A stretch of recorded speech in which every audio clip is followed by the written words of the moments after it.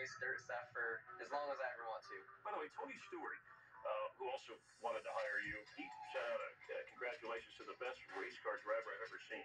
That's a heck of a compliment from a Hall of Fame driver. Tony Stewart and Jeff Gordon were probably the two of my most favorite drivers to watch growing up as a kid, and then getting to compete with too.